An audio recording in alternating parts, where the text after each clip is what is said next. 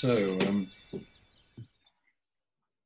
welcome everybody to the latest in this series of talks. And before settling on deciding what to talk about, I had a look at the titles that had gone before and looked back to those talks. And at least one of the words that hadn't occurred in a title was the word chanting. So this was a chance to, as it were, add that one to the pile, to the list. Though, of course, in the course of the talks, a number of people have referred to chanting in one way or another. To think of just a few, I know that Paul referred to chanting in at least one of his Yoga-Vachara talks, and Peter was characteristically creative in his use of the Itipiso in his talk, and I think Valerie referred to the chanting of the Metta Sutta, just to name but three. And in a way that says something about the place of chanting in our tradition, in Samatha. So it's a sort of part of a broader mix of things, often not center stage, but giving support to the meditation practice, support to other things, just as they, in their own way, support the chanting. So for most of us, our first contact with Samatha is either through a meditation class, or if not that, then we come to a meditation class reasonably shortly after that. So in my case, it was meditation by a short head, by which I mean that the University Society at Manchester in those days ran alongside the meditation class. There was a series of talks about all different aspects of Buddhism. So those two went quite nicely together, I found. Actually, if we look historically, I would say it's probably relatively unusual to make a first contact with the teachings of the Buddha through a meditation class. If we think back over the centuries in particular to all those people who've grown up in a culture where Buddhism was a kind of established part of the landscape, then that would certainly have been very unusual. Actually, it would have been more likely that the first contact would have been through chanting. But in this part of the world and at this particular time, it's, as the saying goes, quite normal for the first contact to be through a meditation class. And we talk about meditation practice. And so this word practice comes to be endowed with a sense of a particular focus on the activity of meditation. But after a while, it may be that we find it helpful to kind of expand our interests, our activities. And we may find it helpful to engage in a variety of other things. For example, for some people, it's theory work of some kind, looking at some sort of structures, some sort of external frame of reference to which we can apply our experience in the practice, and also provide a vehicle for making that available to others. For others, it may be some sort of physical work, either a martial art or something like that, or just applying ourselves in a particular way to, for example, the activity of looking after our centers. Tidying things, cleaning things, mending things, building things, digging things, all sorts of things, physical things. And chanting is another one of those other things that we come to engage in relation to the meditation practice. My favorite image for this is a memory from childhood, which is going down to the beach with a bucket and spade And well, what do you do with a bucket and spade on the beach? Of course, you start to dig a hole. And our favorite technique was to draw a little circle on the beach, and then you start digging down the hole, you see. But fairly shortly you find you can't actually go any further. You can't get any deeper because there's no kind of room for maneuver. The spade gets stuck. So what you have to do is to take the spade out and then draw a wider circle, and then start digging again, and then go down. I remember my the childish mind was very resistant to taking the spade out, and no, this is going in the wrong direction. We want to go down. But actually, sometimes you need more breadth in order to achieve more depth. So we need to take, as it were, to kind of encompass more raw material into what we are conceiving of as practice. And so this is where chanting sits in the sort of, should we say, the broader firmament of what is samatha. It's a full range of things which support the meditation practice. The meditation practice remains at the heart, but it's both supported by these things, and also the meditation practice supports them as well. I think in the case of chanting, it has a particular, it's particularly close to the meditation practice in a number of respects. In the meditation practice, we talk about, we start off talking about mindfulness and concentration, and we try and develop these two things in balance. And in chanting practice, we don't use these terms at all. On the other hand, if we take the actual process of chanting, and particularly if we're chanting from memory, so on the one hand, we have the content, the words, and we have to pay attention to the words with a particular quality of attention, so that we're sufficiently attentive to the words so that they keep coming in the right, with a sort of flow. And there's very much a sort of balance in that. If you try and grasp onto each word and sort of think it through beforehand, then you will soon get lost, you will stumble. You have to keep quite a light touch to let that sort of, it's like a thread running through your hand. The hand has to be there to guide it all the time. But equally, if you grasp it too firmly, then it will snap and then you'll be lost. You have to start again. So getting that right quality of attention is very important to letting the chanting flow. And we could call that concentration, but we don't tend to think of it. So the chanting has its own sort of language, its own approach. So we don't actually use the same label. In the same way, we talk about, when you're chanting in a group, needing to pay attention to the other people around you. So what sort of paying attention to the sound, which is set by others, to the volume, so you're not louder than the loudest, you're sort of in the middle range, as it were. So you're needing to have a balance of attention. Again, we don't necessarily talk about that as mindfulness, but actually, even though we're not using these familiar labels, in fact, we're just developing the same things. So the fact that we're not using a particular set of labels doesn't mean that we're not developing the actual qualities of mindfulness and concentration, just because we're not referring to them in those terms. And actually, sometimes in practice, it's very helpful to, particularly if we tend to get a little bit over-focused, it's quite helpful to work on something a little more obliquely, a little less deliberately.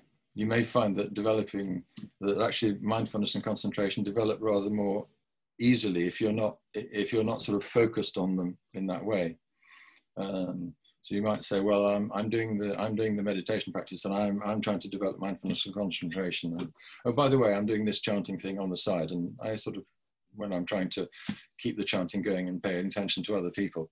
And actually that slightly lighter attention that you're paying to the thing that you think is not your main object, actually that may be developing more actual mindfulness and more actual concentration. So sometimes the things that we're doing sort of at the side have a little bit more freedom to actually develop the qualities themselves, even if we're not so focused on them. Anyway, that's something of the sort of context in which we find chanting within our practice, within our kind of tradition of practice. But if we want to look back at some of the kind of roots or the origins of Pali chanting, we can look back. We need to, as it were, do a little bit of time travel. So we should take ourselves back to nearly 2,500 years to a place in northern India. And this is at the time of someone who's around at that time, who in their early days, they have a personal name, just like you and me. But subsequently, they come to be known not with reference to who they were, but by what they were or what they did. And what they did is expressed or encapsulated in the Pali word bodhi, waking up. And so we refer to this person as the Buddha, the one who woke up. And in fact, when we chant the Itipiso chant, we refer to him not just as the Buddha, but as the Sambuddha, the fully, perfectly awakened one. And this incorporates a slightly broader notion. So unlike what known as the Pacceka Buddha, who makes the same discovery, but is not able to, as it were, take it further than that, the Sambuddha, having discovered, then makes that same teaching available to others, as we know, through providing the path. So the Buddha, the tradition has it that after the awakening, the Buddha carries on teaching for some 45 years. And it's said that shortly after that time, there was a great gathering of arahats to consider how to take forward this body of teaching. But actually, this must surely have been something that people were considering long before that, even right from the start. You know, how to respond to this, how to take it forward, how to, remember it, and so on. And this is not just a historical thing. This is something that we all encounter much of the time. So, when you go to a class, how do you absorb that? How do you make sure that it's just not something that's here today, gone tomorrow? I remember a story from one of the early classes that Nai Booman took at Green Street. And there surely must have been a live issue. And on that week, somebody started writing some notes. And this gave rise to some discussion. Is this a good thing to do? Is this not a good thing to do? And somebody asked Nai Booman, what did he think? So on that occasion, his response was, well, for the person who's doing the writing, it may take them longer to understand. On the other hand, in the longer term, it will surely be of benefit to more people. So anyway, that's what he said on that occasion. Maybe to a different group, he would have answered differently. But actually, that's a useful point at which to mark up one of the key differences between conditions that we find ourselves in now and conditions that were pertaining at the time of the Buddha. Because in the example, the person concerned was writing some notes. But at the time of the Buddha, there was no writing. No writing in India at that time. That's a fairly easy thing just to as it were, slip off the tongue. Okay, so there was no writing. But actually, just think about that. Can you imagine what it'd be like to have no writing? Something that we're so dependent on. That's quite a thing to imagine. Thinking about that, I found that the process of sort of trying to get to grips with that came in two phases. And the first phase was to do with what it was like to be without something that on which we're so dependent. We rely on for so much. But of course, if you've never had any experience of that and there's no real concept of that, then I guess doesn't really arise like that. It's just an absence of something. And that must also affect, interestingly, it must also affect the sort of balance between your senses. And for example, sometimes it's quite interesting to consider whether you pay more attention to sight or to sound, which do you find is the dominant sense? And then try and spend a bit of time paying attention to the other one, deliberately paying attention to the other one. That's quite an interesting thing to do. But it would, in any event, it may have certainly affected kind of people's experience of daily life. And it would also mean that there were all sorts of other skills that were much more sort of heightened. For example, the skill of memorization must have been a much more developed skill in those times, whereas today we have, with different technologies and different interests, we have different skills, but that particular skill is not so developed as it was it must have been in those times.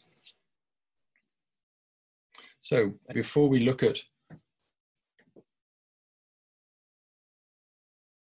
how that body of teaching was taken forward, let's just look briefly at some of what it says about the teaching itself. What do the suttas say?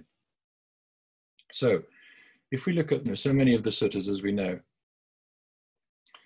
so how do they start? They start with a simple Pali phrase, evam me sutang. Thus have I heard, not seen, read, something heard. And then after sort of describing the context and where the Buddha was and in whose company and so on, then quite often you have another phrase, which is Bhagava etada virtue. So the Blessed One spoke thus, or this is what the Buddha said. But I'm going to pause on a very, very basic point. This is what he said. He spoke. Now, the Buddha was,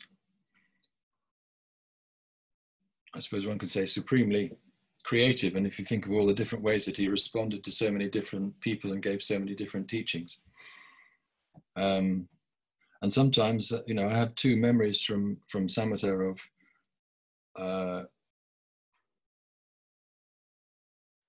a rather different approach. So I remember in one group, for example, that where we had to look at some material and come back and report on what we discovered the next week. So one person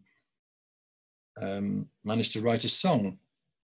So their contribution was sung. And on another occasion, someone gave what was probably one of the most eloquent talks I've ever heard, without actually uttering a single word, simply operating through the blackboard and through, I seem to remember it had involved something like drawing the different stages of a hangman, the game, and then rubbing them out again one by one, something like that. Anyway, it was a very skillful performance. However, for all the inherent sort of creativity in the way that the Buddha responded to different situations, we can say that very simply, the teachings were broadly spoken. So this is a very basic point, until you think that actually, if you look at the way that these teachings have been carried down the centuries, actually the vehicle for that was not through speaking, but through chanting. Because what was set up was a body of material that was chanted and passed on that way. Now, the way that that was used, of course, when we work from the suttas, of course, then when we give Dhamma talks or listen to Dhamma talks, then we can speak based on that. But the actual way that that body of material was transmitted was not through the vehicle through which it was originally delivered, through speaking, but actually through chanting. So we might ask, well, why? Well, I'm certainly not going to try and give a definitive answer to that, but we may try and explore some reasons why that might be the case, or you might like to present some later on, present your own thoughts on that. But to start us off on that, I'd like to, if you'd be good enough to join me in a little exercise.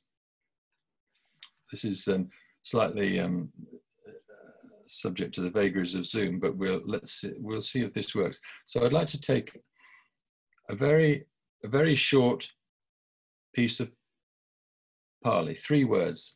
We said how the sutta start. Evam me sutang. Thus have I heard. Now, to begin with, I'm just going to say it. I'm just going to say it a couple of times. Evam me sutang. And by the way, in the best tradition of oral culture, I'm not going to put it on the blackboard for something for you to read. So if you could just try and listen to it and hear what we're trying to repeat, okay? So just listen first of all. Evam me sutang. Okay? And again. Evam me sutang. So now I'm going to say it again, and this time, could you try and join in? Again, just in the spoken voice, just try and join in. Repeat it with me. Evam me sutang. Okay? Again. Evam me sutang. Good. Plenty of lip movement visible, even though I can't hear you, unfortunately, but good. So anyway, just to prove it wasn't a fluke, could you just try it a couple of times on your own? Okay. Right. So now we're going to take the same thing and we're going to chant it. Okay, so I'll do it to begin with, just to listen the first couple of times. Evam me sutang. Evam me sutang. Okay, now we'll try it together. Evam me sutang. Together again. Evam me sutang. Okay, good. Now, this time we're going to do it spoken. We're going to go back to doing it spoken this time. But when we do it, now that you don't have to think too much about what you're doing, we can just do it. This time, just pay a little attention to the actual production of that sound. What's actually going on in the mouth and round about the throat and anywhere else in the body where do you experience the production of that sound in the body when we're just speaking it? Okay, we'll try it again, just together. Evam me sutang. And again. Evam me sutang. Just say it a few times just to get the sense of that. Evam me sutang. Okay? Right. So now we're going to try it again and chant it.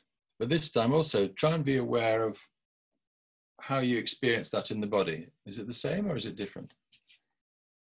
Evam me sutang. Evam me sutang. Evam me sutang. Okay.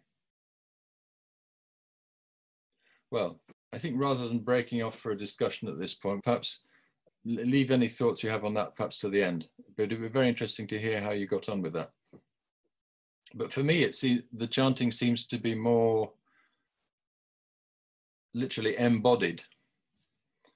And that, I think, for me anyway, it certainly helps to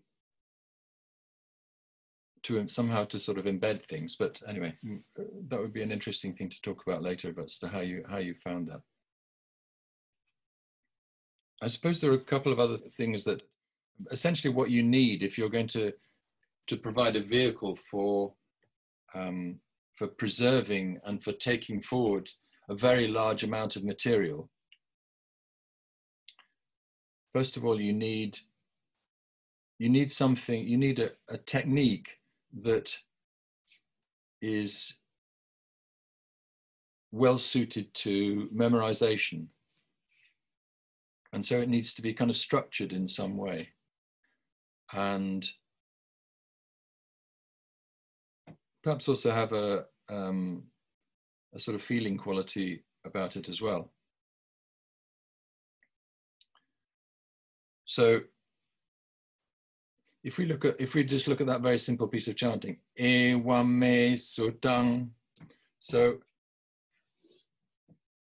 the way that we do that, we can actually specify for each syllable in a way that I think is rather easier to do than in just a normal spoken voice. We can actually break it down. We can specify for each syllable. We can say this is a long syllable or a short syllable, and we can specify a particular note even for chanting. So bum bum bum bum bum e wame sutang. Okay, so we can actually help to embed a particular sound in each syllable. And we can say that, each syllable is long and short, and we can, that helps us to give it a particular form which is more easily memorized.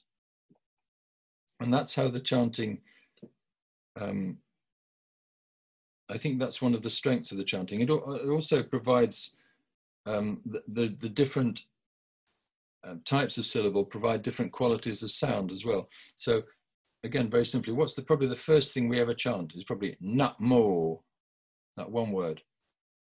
So nut mo has two syllables, nut mo, okay? And the first one is a short syllable, so it's quite clipped, nut, nut, nut, but, but. So there is a particular quality to that. And there's a very different quality to mo, a sort of long, some of you can feel it resonating in the chest sometimes, mo. So very different quality. You might even say that sort of nut, that clipped quality of the short syllable has a quality a bit like sort of walking outside on a bright winter morning. There's a sort of slight shock, slight intake of breath. Nut, nut, nut, nut, nut, pop, pop, pop. Whereas the mo is a deeper resonating sound. And we can say in a very broad sense that the nut, that clipped quality, inclines to the side of waking up. Whereas the mo, the deeper resonating quality, inclines to the side of, you can say, of samatha, if you like. So just in that one word, we sort of have we have something which encapsulates something of the quality of both sides of the practice in that way.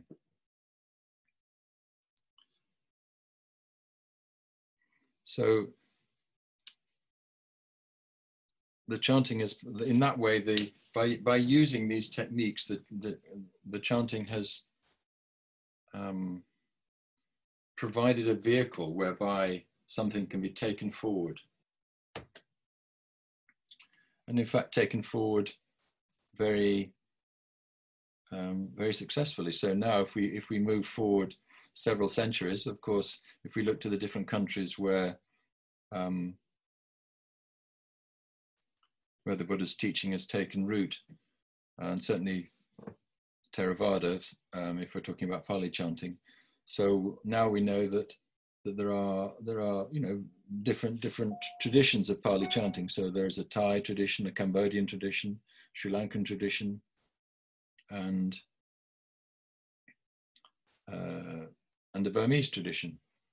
Unfortunately, over the years, we've managed to meet people from all of those traditions who've taught us some chants, and it's actually we've always made it our practice to try to learn the chant as closely to the way that it's been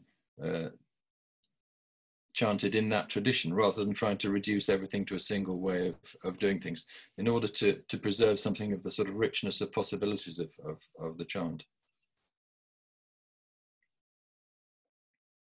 So I think the one important thing to note there is that those traditions of chanting have developed over many centuries.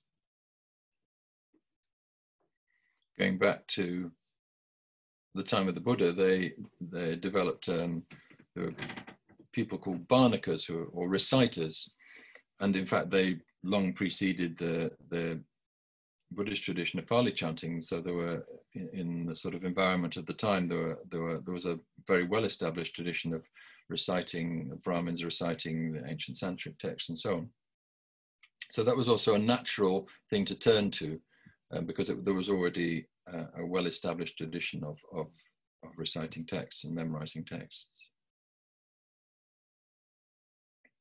And that tradition continues right up to the present day. So in Burma, for example, there is every year they have an event where people who have been trying to learn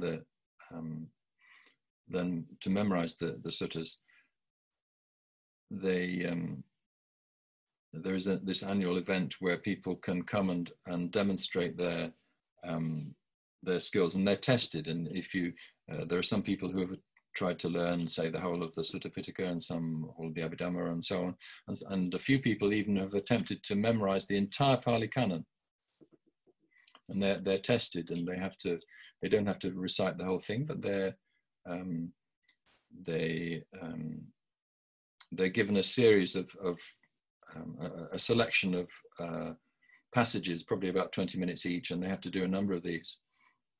And they sit at a sort of a little table, and there are two people either side and one in front, and the ones either side are following carefully the text to make sure they don't make any mistakes. And they're allowed up to I think they're allowed three errors, and after that, then they're not passed. But there are still a small number of people each year who are recognized as being able to chant the whole of the Pali Canon, which is a rather extraordinary feat, and something really beyond our imagination, really. But having said that, actually, even probably 100 years or so ago, it was still quite commonplace for people to know very extensive passages of the Bible and so on, and that. So these are not skills that we've never had, but it's just that they've gradually fallen into abeyance, and other skills and techniques have taken their place. So if we think of that process going on, the process of local styles of chanting developing over centuries in these different countries. So what of things in this part of the world? So here things have been going a much shorter time. So if we think of the sort of time span whereby people may have gradually come to know the Pali texts, so when would that start? Well, I suppose a key moment in that would be the Pali text, the foundation of the Pali Text Society, which sort of helped to make the text available. So that Pali Text Society was founded in 1881. In terms of people becoming ordained, so the first couple of instances of that were, I think, right at the end of the 19th century. There was an English chap called Alan Bennett who ordained in Sri Lanka in 1898, and then there was an Irish chap, actually less well known, called Lawrence Carroll. He ordained in Burma in, I think, 1900. So beginning of that. And the Buddhist Society in London started in 1907. So I think we can say that really the sort of familiarity with the texts has been going scarcely more than 100 years. and probably a serious, any sort of attempt to engage with the, or widespread attempt to engage with the chanting, probably half that. So this is very early days, very early days. And I think there's a very, there's an interesting balance between, we've paid, in the way that we've kind of approached and tried to learn the chanting, we've tried to follow very closely the particular way that particular chants have been taught to us. But inevitably, when we come to chant ourselves, inevitably it's, as it were, a European style rather than a Thai style. We don't have to make it distinctively different. It is just inevitably different, just because of the, if you like, the way that we're constructed, the way that we're used to producing sounds, where our response is inevitably distinguishable from when it's done by people in those native traditions. On the other hand, it may be also the case that we may want to start to develop, we may also want to develop something which is more distinctively our own. So we already have in the chanting book one piece which is where the chanting style, as it were, developed within Samatha rather than being learned from somewhere else. And others have tried working on another sutta to try and do something similar there. So there may be grounds for some further creativity in the future. And I think it's important to see this as a sort of ongoing process, really.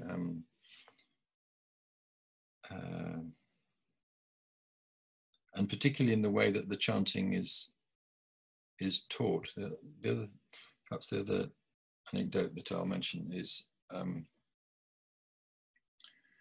when I was first taught chanting systematically, this was by a Cambodian monk called Venerable Chandawana. You may, if you saw the last edition of the journal, there's an article about him there. And he was studying in Manchester at the time, academically. But he was a very experienced and very senior monk. And he lived in a kind of tower block on the main campus, which was used for student residences. And I used to go to visit him there. And after a while, he started to, he introduced the idea of teaching chanting. And he used to, every week, he would produce a little slip of paper in which he typed out very carefully a small piece of chant. And it was all very, this was in the days of typewriters, not word processors where you could, easily correct your mistakes. And bear in mind, he was new to this country, and it wasn't even his native script, never mind his native language. But it was all beautifully prepared, and all the little diacritical marks were drawn in by hand. And then he would get me to repeat. He would chant a bit and then get me to repeat, and we'd go through in considerable, some very considerable care and detail, just going through gradually, a little bit at a time, building it up and building it up. And then the critical bit was at the end, the sort of homework for the week was that I had to memorize it and then come back next week and repeat and so on. And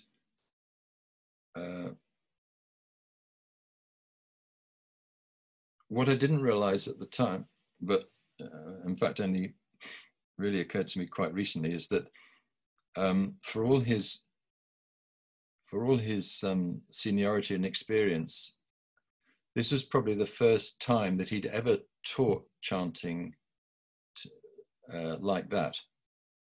In fact, it was probably the first time he'd ever taught chanting as such to anybody, because teaching chanting in a traditional context is not really what you do. That's not how people learn chanting. It doesn't work that way. So normally you just go along to the temple, and you, either as a monk or as a layperson, and you just listen to people chanting. and you learn it that way. And so nowadays, of course, you can have a book, and then you'll go away and practice on your own. But you just do it by essentially by listening and picking it up that way.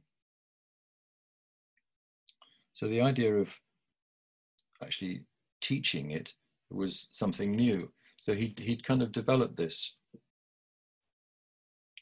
technique, and then he went on to, I think I was the kind of guinea pig that he was trying out various things, and then shortly after that he taught the Itipiso and a number of other chants more widely. So the whole idea of how to teach chanting in a part of the world where it's quite new is very much a work in progress. It's not it really brings home to me the idea of the the sutta that we chant from the chanting books, the Dhammacakka Sutta, Dhammacakka Pavattana Sutta. I mustn't miss out the most important bit. So the Buddha's first teaching, where he, as it says, sets in motion the wheel of Dhamma. So the whole idea is that this thing is in motion, it's turning all the time. So when we come to chant, and other things, but anyway, since we're talking about chanting, we're also engaging in turning that wheel. And that's a work in progress. This is not a finished thing. We need to always be looking for new ways to engage in it. What works for us, what works here and now. So it's not something it's not just a thing that's sort of handed on like a finished job from the past. We have to find some way of engaging with the chanting that works for us now. And every time we come to chant, whether ourselves or in a group, we're contributing to that turning of the wheel. And this is very much an ongoing work in progress.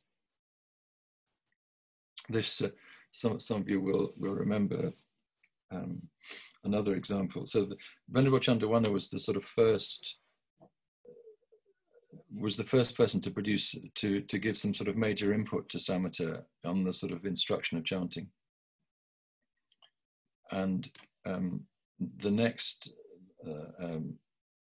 person to give a sort of major input was Ajahn Mahalau, from who some of you may know, who now has a temple near Lichfield. And he came to teach some chanting back at Green Street back in the 1970s. And he at that time he was teaching a rather long and complicated chant called the Mahasamaya Sutta. And the giveaway was that as well as bringing the text to the Mahasamaya Sutta, he also brought along text for another sutta, just in case we finished learning the Mahasamaya Sutta before the end of the week. Now, in fact, learning the Mahasamaya Suttas took us several years of intensive practice and study and practice, and more practice. So the idea that it was even remotely conceivable that we could complete this task in a week was completely wide of the mark. It was just an impossibility, because and in a sense there was a complete from our point of view, we had no idea what we were letting ourselves in for, I think it's fair to say. And for much of the time, part of the reason why it took so long was that we couldn't actually hear what he was doing. Because it's quite a complicated sound. So the first problem was actually to hear what he was doing, because the range of sounds that he was producing were quite outside our normal range of experience. And from his point of view, as he put it rather nicely after a day or two, with a big smile, he said, "Oh, I never imagined you could be so bad." So there was just a complete mismatch of expectations, and gradually we had to sort of come together and anyway, we, kept at it, and eventually it turned out. But it was a very good example of trying to find a way of, making this thing work. How should we do it in this part of the world with our experience and so on? What is the way to get this thing to work?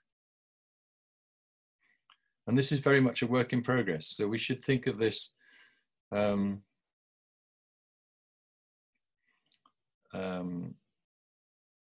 not just as something, as I said, not just something that we kind of receive as a fait accompli, but it's something that we needs to be regenerated and completed. Regenerated and taken forward. So we must think of it rolling forward. So this Dhamma wheel needs to roll forward as well as just coming up to the present time. And we need to work at ways of making it work.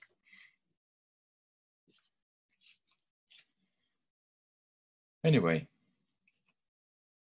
with that in mind, I was wondering if you'd care to join me in a little experiment.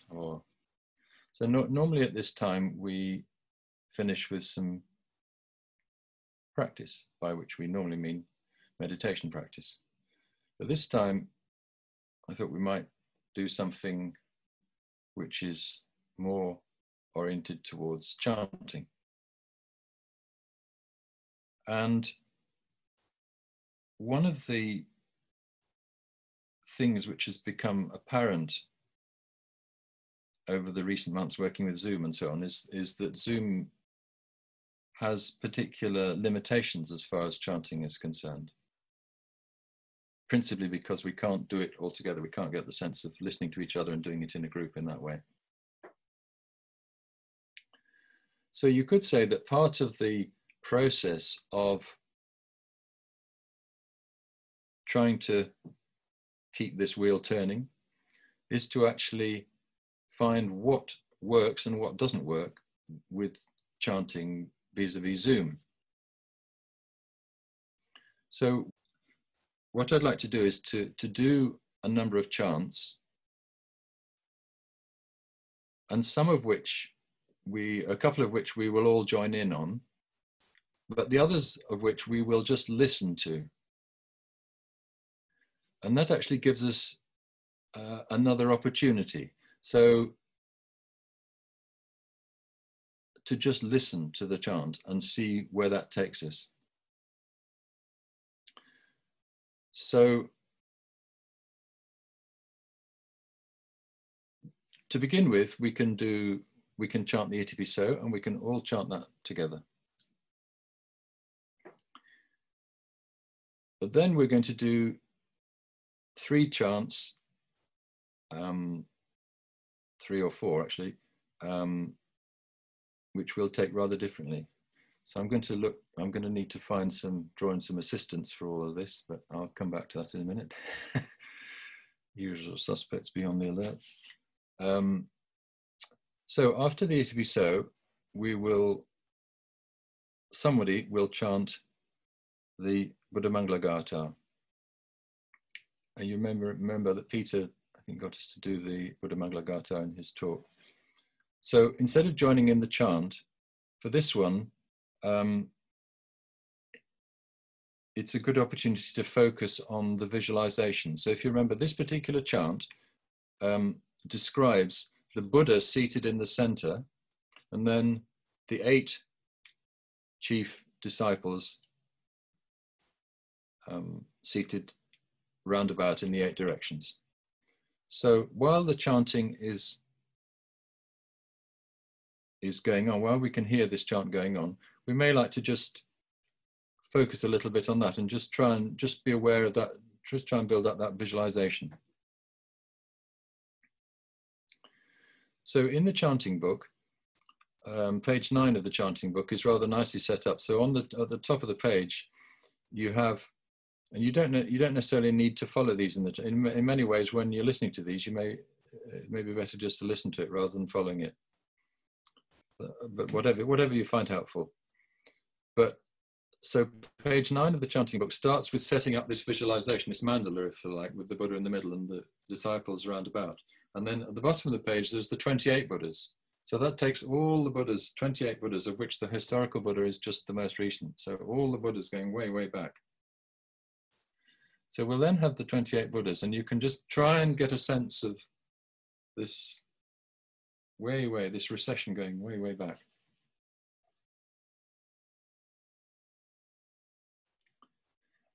During this, and I think the whole exercise will probably take about 20, 25 minutes. And so you might like to sit in the chair, or you might like to sit as you normally sit in practice, however, whatever you find comfortable. And then for the third chant, Richard will be pleased to hear, we'll do the Fire Sutta, the Ardita Pariyaya Sutta. Now that one's a little bit longer, and in a way, in one way, encapsulates and expresses in a different way the notion of dependent origination. Because in the first half of the sutta, everything is described as being on fire. All the objects, all the five senses and the sense of the mind and all the objects and the consciousness associated with it, all on fire with greed and hate and delusion. So this sutta was given to a group of fire worshippers. And so this is why the Buddha expressed it in this way. So that's the first half. But then in the second half of the sutta, it describes how the practitioner turns away from that and becomes free from all that. So the first half of the sutta is characterized by the word ardita, everything is on fire, ardita, ardita. Whereas the second half is characterized by the word nibbindati, so this turning away, this letting go, dispassion, leading to freedom. So that's the second half of the diagram that we had last week about the dependent origination. The first half is very much to do with the conditioned going round, and the second half is more to do with the line that led upwards. And this is very much at the heart of the teaching of the Buddha. And when we're listening to this, maybe if you think of the idea of the essence of the Buddha's teaching being chanted not just now, but yesterday and the day before and the year before, and in so many different places, this country, other countries, going way, way back. Sometimes the chanting, just the stream of sound, never mind listening to the particular words, but just let the sense of the sound have a sense of taking you back to some sort of source, way, way back. And see if you can get a sense of the chant leading you back. See how that works for you.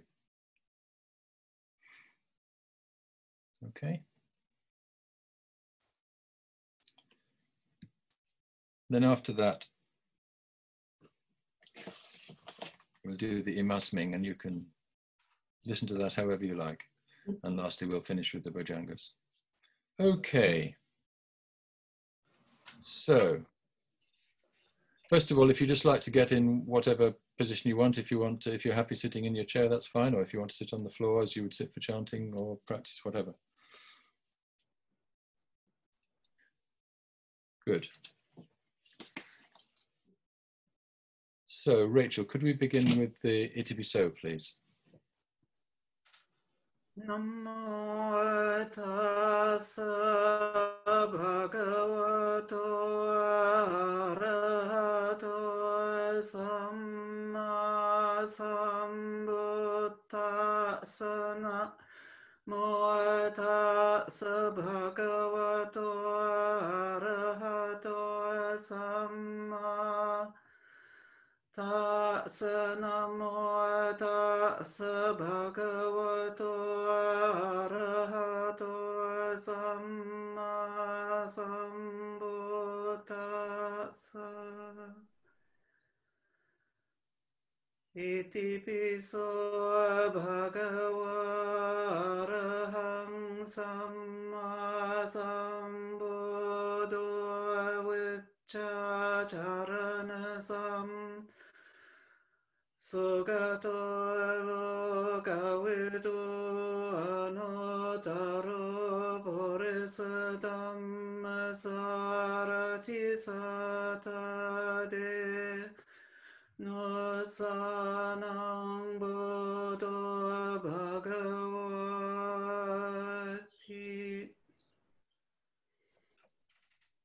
Suwakato bhagavata dhammo sanditiko akaliko ehipasiko ko pachatang veditavo inyuhiti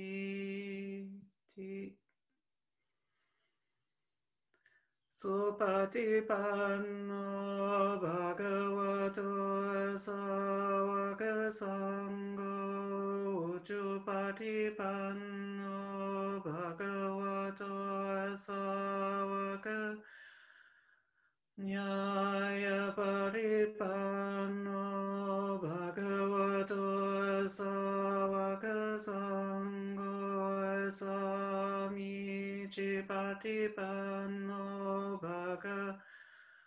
Sāvaka sangho yatidam chattari purisa yogani atta purisa pogalayesa Sāvaka sangho neyo pahoneyo dakkineyo anjali karaneyo anut punyaketang okasati.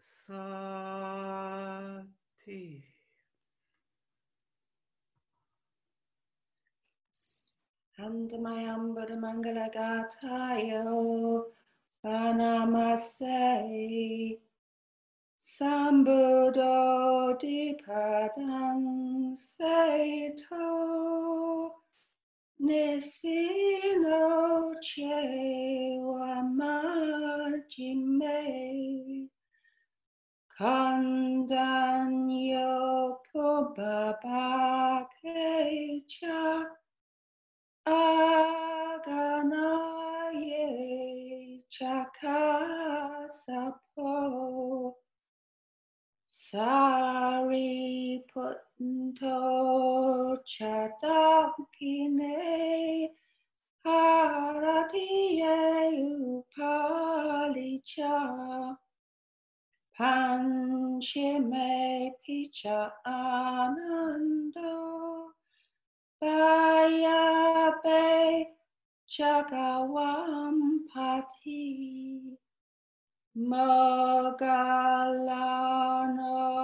Cha Utare Isane Pichakrahulo Ime Komangala Buddha Sabbe idapatitita Vanditate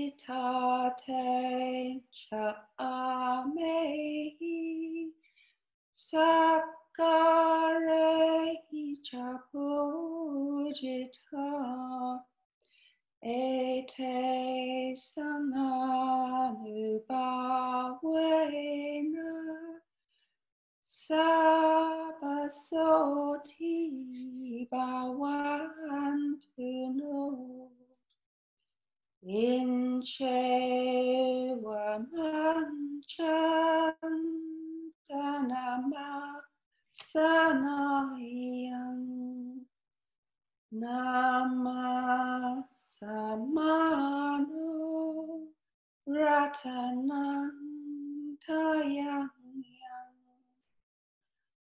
Punya pisandang Wepulang alantang Tasanubawe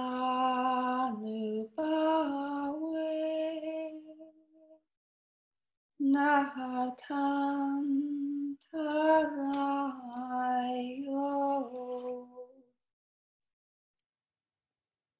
Vande Tanhang Karang Buddhang Vande Medang Karang Muning Saranang Karang Muning Vande Dipankarang Jinang Name Vande Kondanya Sattarang Vande Mangalanayakang Vande Sumana Sambundhang Vande Revatanayakang Vande Sorbita Sambundhang Anormada Sing Muning Name Vande Paduma Sambundhang Vande Naradanayakang Padamuttarang Muning Vande Vande Sumeda Nayakang Vande Sujata Sambundhang Piyadasing Muning Name Attadasing Muning Vande Dhammadasing Jinang Name Vande Siddhata Sattarang Vande Tisamaha Muning Vande Pusamaha Virang Vande Vipassinayakang Siking Maha Muning Vande Vande we sabutnayakang kakusandang muning vande kona gamanang jinang kasapang sugatang vande gotamanayakang attavi satime bundha nibbana matadayaka namete sirasa niccang te mangrakamtu Sambada. Yevame sutang ekang samayang bhagava gayayang viharati gayasi se sanding bhikkhu sahasena tatra ko bhagava bhikkhu amante si sambang bhikkave adittang kinjape Kawe sambang aditang chakung bhikkhave aditang rupa aditta chakku vinyanang aditang chakku sampasso aditto yam bidang chakku sampassa paccaya obbanjati vedayitang sukang vado Angwa adukka masukang wa tampi aditang gina aditang ranggangina dosagina mohagina aditang jatiya jara marane nasoke hi paridewe hidoke hido manase upaya sehi adit tam tivadami sotang adit Tang sanda aditta sota vinyanang adittang sota sambasso aditto yam bidang sota sambassa paccaya oppanjati vedayitang sukang wa dukkang wa adukka masukang wa tamdi adittang gina adittang ranggangina dosangina mohagina adittang jatiya jara marane nasoke paridewe hidukke hido manase upaya sehi adittam tivadami kanang Aditang gandha aditta ghana vinyanang aditang ghana sampasso aditto yampidang ghana sampassa paccaya obbanjati vedayitang sukang va dukkang va adukka masukang va tambi aditang gena aditang ranggangina mo sangina mo hagina adi ตังจาติยาจารามารเนนะโสเกหิปาริเดเวหิโดเกหิโดมนาเสหิอุปายาเสหิอาดิตันเทวดามิจีวาอาดิตารสาอาดิตาจีวาวิญญาณังอาดิตังจีวาสัมปัสโสอาดิโตยัมปิดังจีวาสัมปัสสะปัจจยาอมปัญญติเวเดยิตังสุขังวาดุขังวาอดุขมสุขังวาตัมปิอาดิตังเกนะอาดิตังอาดิตังรากังกินาโดสังกินาโมหังกินาอาดิตังญาติยาจารามรเนนะโสเกหิปาริเดเวหิโดเกหิโดมนาเสหิอุปายาเสหิอาดิตันติวดามิกายโยอาดิโตโพตัมบาอาดิตากายวิญญาณังอาดิตังกายสัมปัสโสอาดิโตยัมปิดังกายสัมปัสสัพพจายาอมปัญญติเวเดยิตังสุขังวาดุกังวาอดุกามสุขังวาตัมปิอาดิตังเกนะอาดิตังอาดิตังรังกินาโดสังกินาโมหังกินาอาดิตังจาติยาจารามรเนนะโสเกหิปาริเดเวหิดุเกหิโดมานาเสหิอุปายาเสหิอาดิตันติวดามิมโนอาดิโตธัมมาอาดิตามโนวิญญาณังอาดิตังมโนสัมปัสโสอาดิโตยัมปิดังมโนสัมปัสสะปัจจยาอุปัญญติเวเดยิตังสุขังวาดุขังวาอดุขมสุขังวาตัมปิอาดิตังเกนะอาดิตังอาดิตังรังกังกินาโดสังกินาโมหังกินาอาดิตังจาติยาจารามรเนนะโสเกหิปาริเดเวหิโดเกหิโดมนาเสหิอุปายาเสหิอาดิตันติวดามิ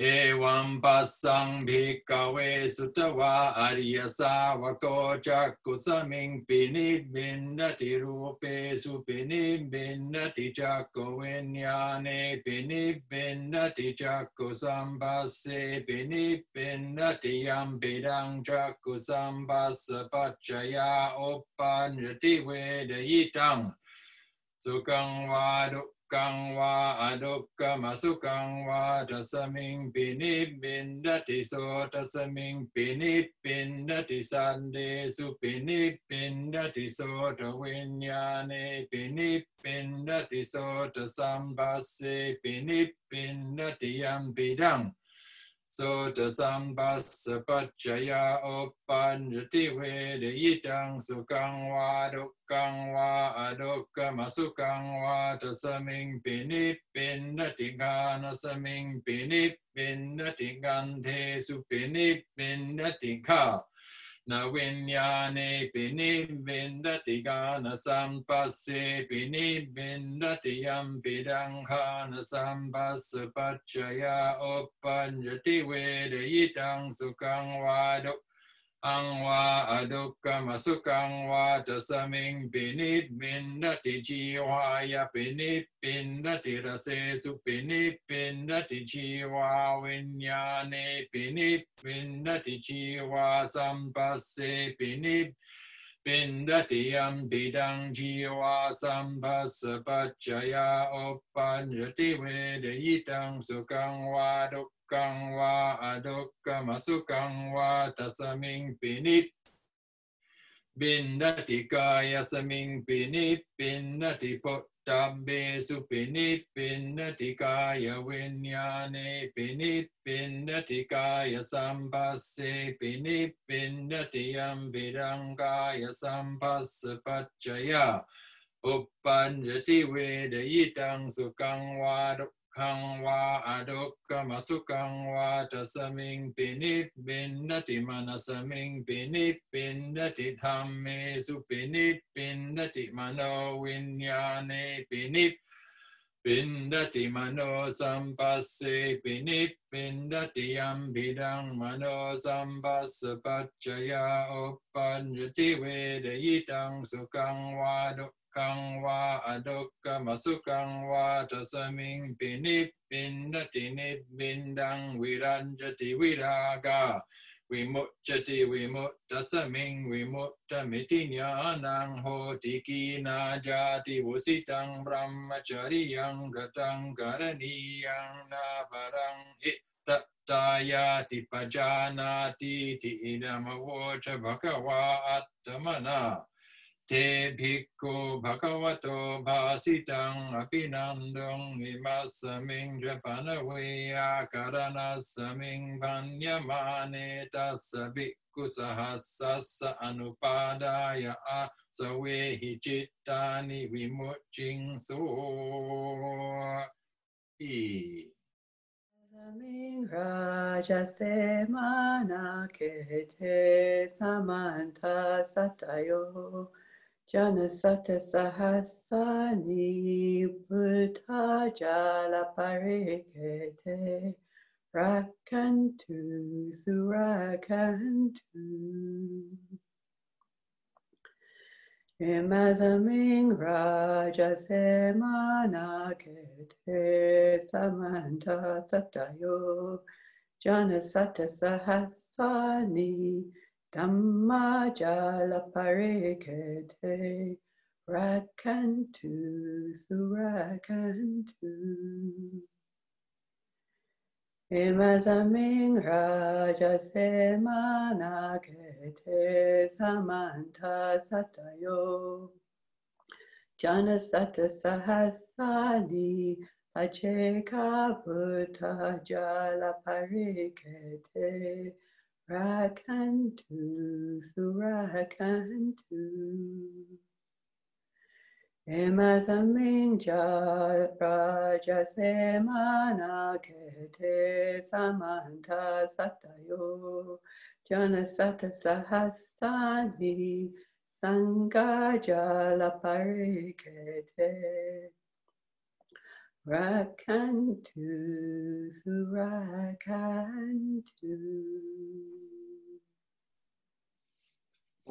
Chango Sati Sankhato Dhammanang Vichayo Tata Viriyam Piti Pansadi Bojanga Chatata Pare Samadupe kabojanga sante te sambadan sina monina sammadang kata bhavita bahuli kata Sangvatanti abhinyaya nibbanaya cha buddhiya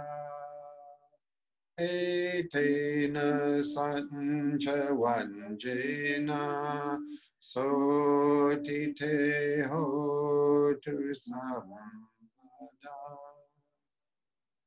Ekasming samaye nato mogalanan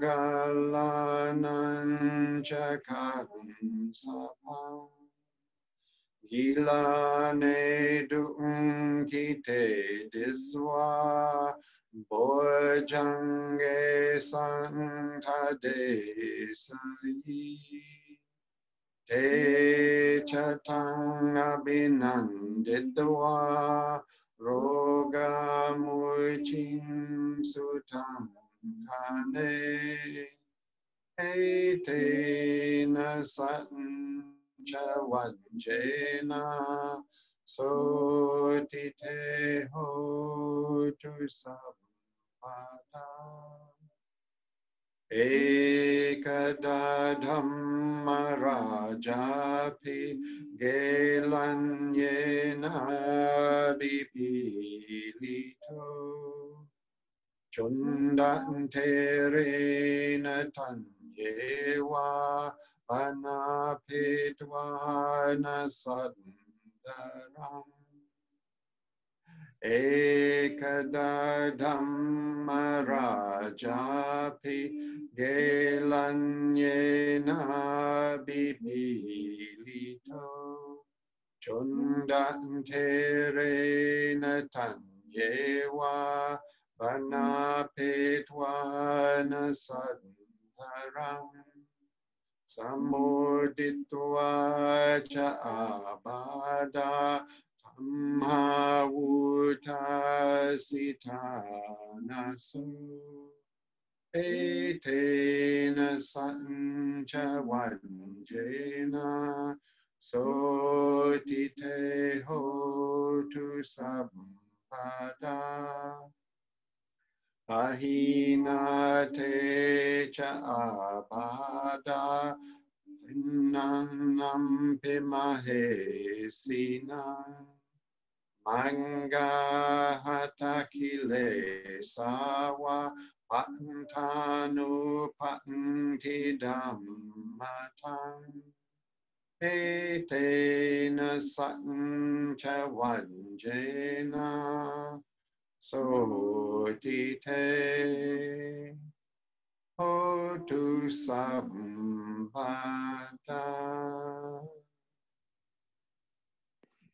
Oh, thank you for joining in that experiment to attempt to turn the wheel. So anyway, whenever we're chanting, next time we chant the ATP So, whether it's by yourself or in a group, then you can think of that as contributing in some way to that turning of the wheel. That's something that matters. Anyway, enough of that. I think over to you now.